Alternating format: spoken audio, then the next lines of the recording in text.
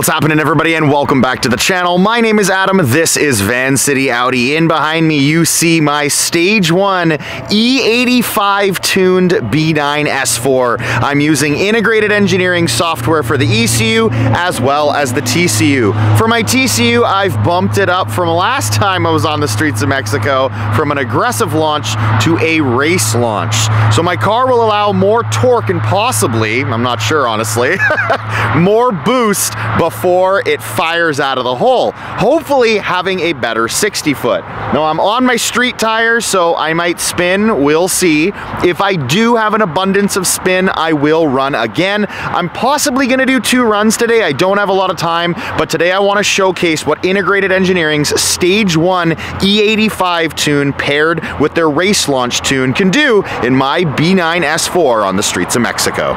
Just wanted to stress the fact that I do not have any additional upgrades in terms of hardware to make any more power than the last time you guys saw the car on the dyno. OEM intercooler, OEM turbo inlet, OEM air box. Just have an ethanol sensor to be able to read my E-content, some carbon fiber shiny bits, some lowering springs, some Enkei RPF 1s with some Continental street tires, as well as downgraded B9 A4 brakes. So like I just briefly mentioned, we just recently had this car on the dyno at Racing Greed. We were able to see exactly how many wheel horsepower and how many foot-pounds of torque at the wheels we were able to make on this Stage 1 E85 tune. If you didn't catch that video, I will put the link in the description below and you can check it out for yourself. The reason why I do these videos back to back like this is so you can see exactly how much of a difference it makes performance-wise on the street, not on a dyno. You can actually see stepping up that ethanol content, stepping up the power level with your tunes from Integrated Engineering to see just how much of a difference it actually makes in terms of performance. I've talked enough, guys. Let's get to this quarter-mile testing. Here we go. Let's see how quick we can run this quarter mile with my foot planted to the floor to hold it in place.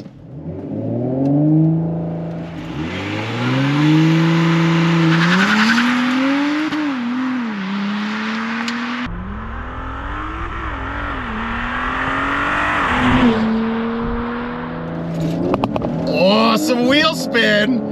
Some hard shift from first to second, but it's boogieing hard. This feels freaking fast.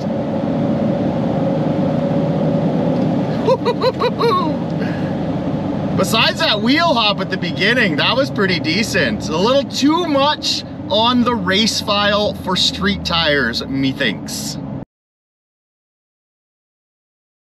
So I was wheel hopping and spinning really bad. I'm not gonna quite let it build as much before I let go. Let's try this for a second time.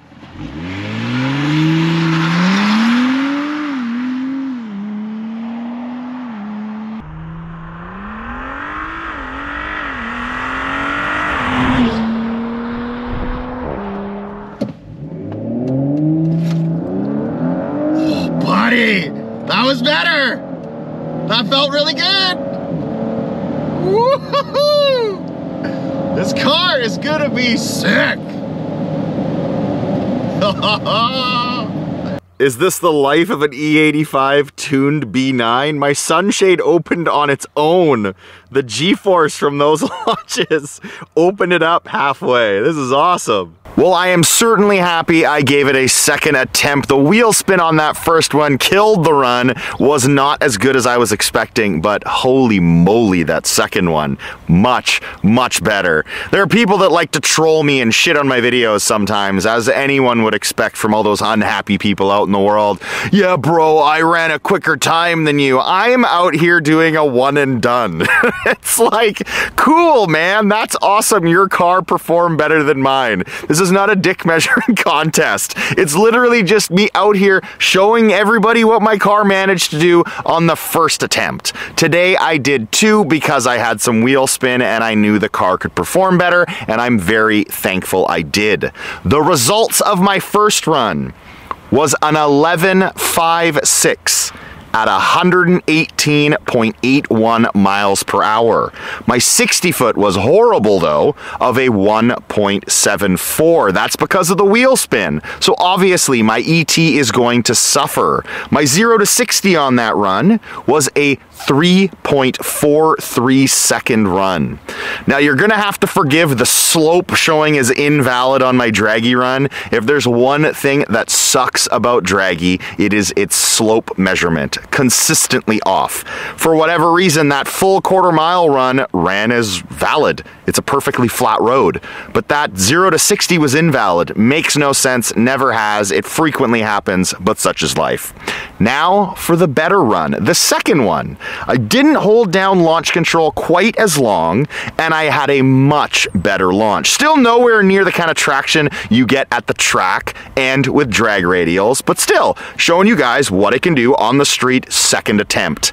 I managed an 11.43 at 119.80 miles an hour. I almost hit 120 miles an hour, and all I have is a freaking tune, wheels, tires, and brakes. Very impressive platform, and I can't wait to see how far we can push this thing. Also goes to show from one run to another.